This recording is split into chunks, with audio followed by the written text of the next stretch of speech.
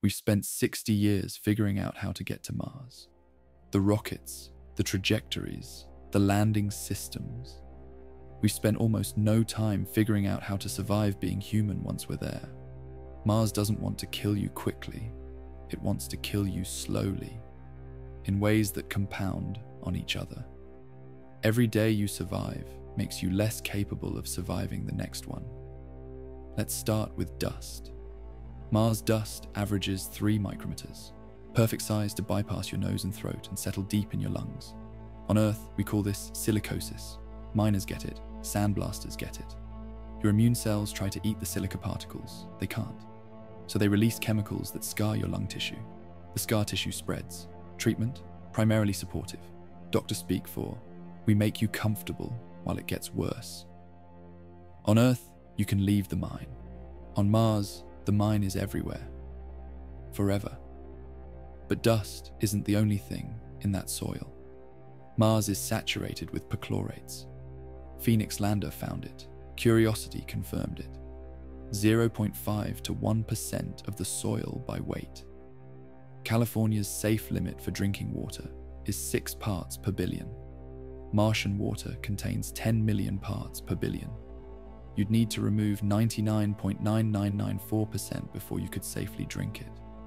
Perchlorate destroys your thyroid, controls metabolism, growth, brain development. In the 1960s, a factory exposed 13 workers. 7 died. Their bone marrow just stopped. Every vegetable grown in Martian soil accumulates it. The dust you can't escape contains it. Now gravity. Mars is 38% of Earth's. In microgravity, you lose 1 to 2% bone density per month. Muscles atrophy 20 to 30% in weeks. Recovery is never complete, but you don't arrive fresh. You arrive after 6 to 9 months in a spacecraft. In microgravity, you land on Mars already broken. And your first task is physically demanding work in a spacesuit. Every breath you take on Mars was manufactured. The atmosphere is 95% CO2, at less than 1% of Earth's pressure. Step outside without a suit, and your blood boils while you suffocate. CO2 doesn't let you pass out peacefully. Your body has receptors for it. You feel yourself suffocating. You feel the air hunger. Inside the habitat, CO2 must be constantly scrubbed. At 4 to 5%, disorientation. At 8%, death. Every system is a single point of failure. Your brain runs on a 24-hour clock. Mars doesn't. A Mars day is 24 hours and 39 minutes. Your circadian rhythm can't adapt. During Rover missions, 82% of controllers reported fatigue and impaired concentration. Most gave up within weeks. On Mars, you can't give up, and the light won't help.